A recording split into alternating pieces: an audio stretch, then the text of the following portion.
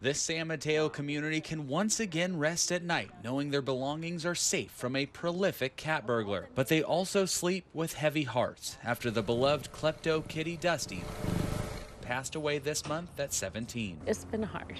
You kind of still expect to see him.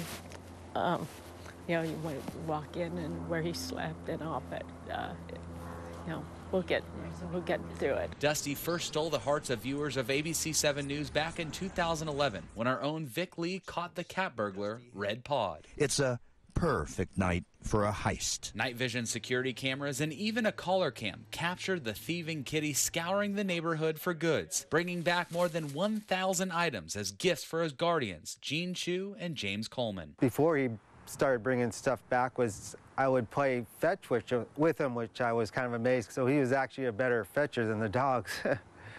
I don't know if that triggered his behavior or not. As the number of items grew over the years, so too did Dusty's popularity. He got the attention of news outlets all over the world, even appearing on the David Letterman and Jay Leno shows. Look at that, a Mercedes! Dusty was loved by many, but his family became particularly close with Vic Lee, even making an appearance at his retirement party. Vic was able to visit Dusty recently, one last time to say goodbye, 12 years after Dusty's escapades went viral. He'd always recognize me, and he'd come over. Love at first sight. I mean, you saw this unique cat, and you go, wow, he's a star.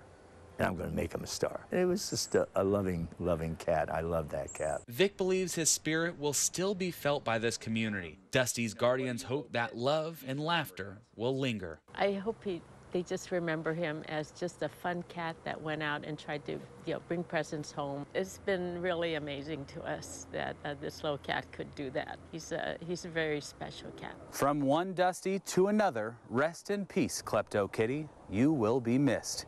In San Mateo, Dustin Dorsey, ABC 7 News.